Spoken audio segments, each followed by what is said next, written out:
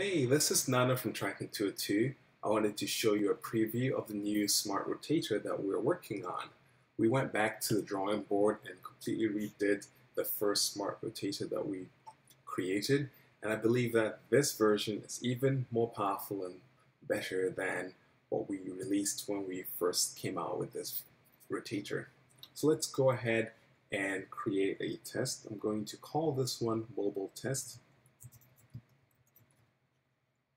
Add that, and it adds that Smart Rotator.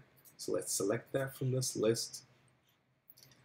By default, you can choose for it to go to a campaign that you've already set up or a URL that you can type in if none of these rules are matched.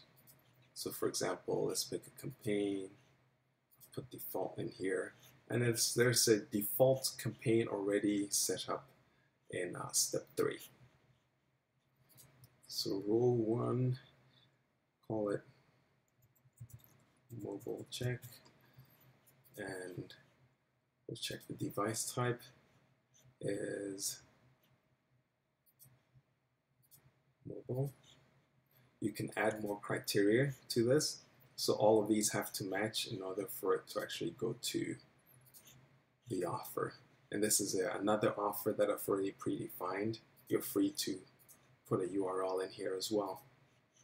Country, United States.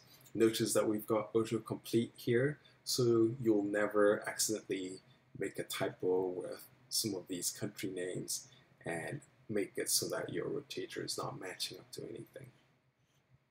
You also are able to turn these roles active or inactive. So for example, you may have 3 roles and you may decide that you want to turn one of them off. I'm just going to add one more.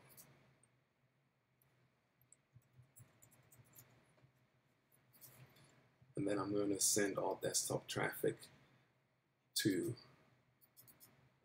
another page. We'll do desktop and tablet. And send that to the test campaign. And then we'll just save the rules. And for mobile test, you see the 2 different rules underneath that.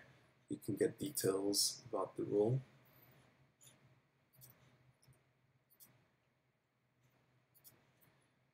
And so now this Smart Rotator mobile test has been created.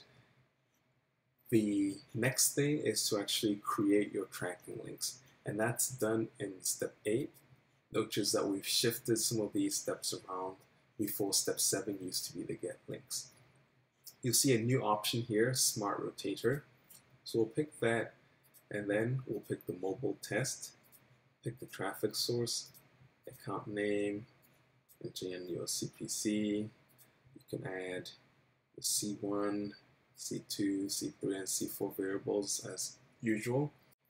And then you can create a tracking link. Here's the tracking link.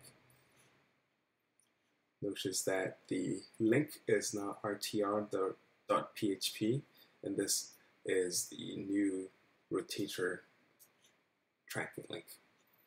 So you grab this and put it in wherever you put your links, as you usually do, and it will intelligently direct traffic based on the rules that you set up.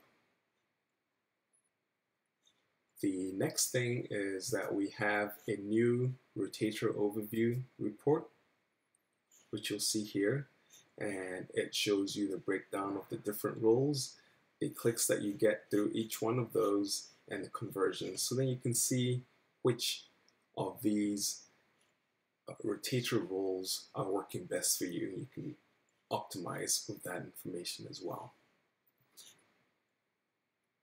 We're going to get this in your hands probably by early next week, so be on the lookout for this exciting new update that we have for you. I would love to hear your feedback on this once you get your hands on it.